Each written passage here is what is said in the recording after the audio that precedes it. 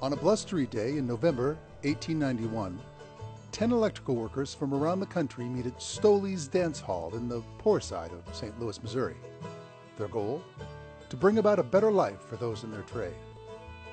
A man by the name of Henry Miller is leading the discussion.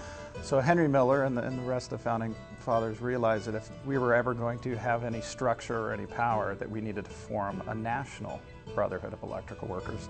After several hours of rigorous debate, the 10 electrical workers agree on a constitution, and the National Brotherhood of Electrical Workers is born.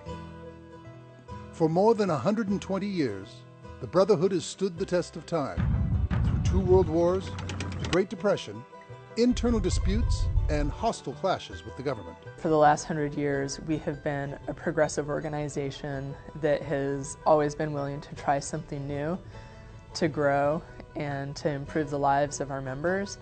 When the IBEW opened its doors, electricity was a luxury, not a necessity. As in the early days, this was something that only the wealthy had access to. Times have changed. Where once it was used primarily for science and industry, today electricity is part of our everyday lives. It is everywhere.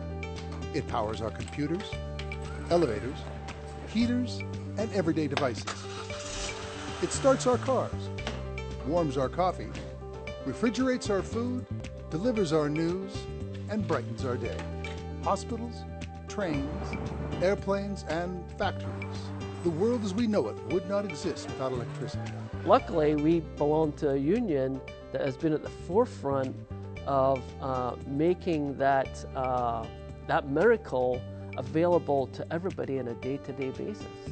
The stewards of this vital energy are the brave men and women of the International Brotherhood of Electrical Workers, IBEW.